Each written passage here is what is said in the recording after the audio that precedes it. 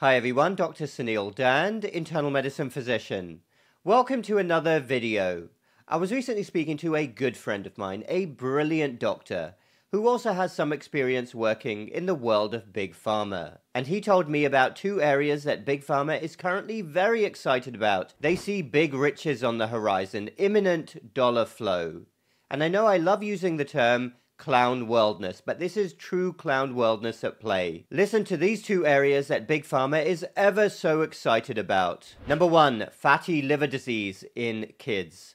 A condition which was basically unheard of. Pediatricians used to go their whole careers without seeing fatty liver disease or the associated conditions, insulin resistance, type 2 diabetes in children and adolescents. They would simply never see it. But now, those conditions are exploding, and Big Pharma sees big riches on the horizon. Think about these statistics. The prevalence of obesity among children and adolescents aged 2 to 19 in the US has increased to approximately 20%. In fact, it's now above 20%, a rate that has more than tripled since the 1970s. In fact, when you factor in being overweight as well, a total of 50% of all children in the United States are now overweight or obese. And as for fatty liver disease in kids, of course, this condition is everywhere in adults right now, but we never used to see it in kids. Fat deposits in the liver as a result of a toxic lifestyle. I believe the woke were trying to change the name of fatty liver disease. Huge segments of the medical establishment, because of course, changing the name of a disease solves the problem, doesn't it? They never want to actually address the true problem, but they will change the name. Think about this statistic for fatty liver disease. And yes, the condition is still known as non-alcoholic fatty liver disease, once extremely rare in children. Now affects 10% of US children, a dramatic increase from less than 1% in the 1980s. And as for toddlers, they are not spared nowadays. They are well on the path to fatty liver disease, because the obesity rate among toddlers aged 2 to 5 has more than doubled in the past 4 decades, with a recent steep increase, reaching over 15% today, compared to under 5% in the 1970s. Absolutely unbelievable statistics. I want to say again, 50% of all children in the United States are now overweight or obese, and a huge percentage of them will have fatty deposits in their liver. And of course, Big Pharma wants to profit off this. So that is coming to a neighborhood somewhere near you right now, a child who will be put on a drug for fatty liver disease. We won't have public health campaigns, but we will put these poor kids on a drug, which they will be on potentially for life. Big Pharma gets rich while other people and children get sick. And number two, the second area that Big Pharma is currently very excited about: drugs, medications, pharmaceuticals to treat the side effects of semaglutide, also known as Ozempic or Wegovy. You cannot make this stuff up. Sheer madness. But drug companies, Big Pharma, are currently very excited about this prospect.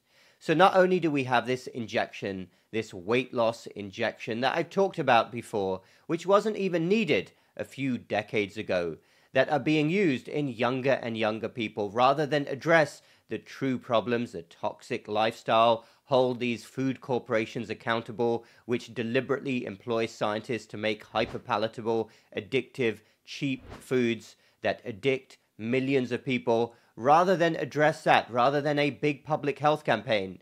Not only will we inject potentially millions of people with an injection for life with a ton of side effects. When you read the warning label and you read some of the case reports, which include very significant side effects and potential adverse events, and even include malignancy, cancer in some people, not only will we do that, but we will also then create more drugs to treat the side effects, to put people on. Seriously, folks, when I hear about stories like this, I think, can somebody please get me the first rocket ship off planet Earth? Because not only is this complete insanity, but it is also, no doubt, going to be pushed by the medical establishment, because drugs are always the answer to society's problems. And once more, Big Pharma gets very rich indeed, while other people continue to get sick. That's always the way. So I wanted to share those two big areas of drug development on the horizon.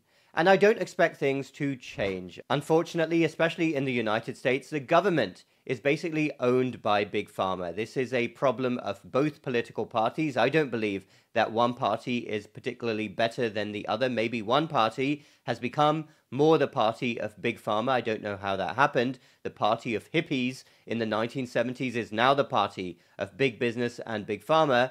But regardless, I really believe we have a uniparty system in so many ways. When you look at the money flow, 2/3 of Congress, this is both political parties, have taken money from Big Pharma. All you have to do is turn on a television in the United States and see the extent to which Big Pharma owns the advertising system, how much money they are throwing at cable TV companies. Turn on the mainstream media, read a newspaper. It's all Big Pharma, Big Pharma, Big Pharma. This entity has become bigger than big oil and even the war industry. This is unprecedented, the amount of power that Big Pharma currently wields in the United States. So I do not see a change anytime soon. There's simply too much money involved. Very sad indeed, because ultimately, who suffers? The masses.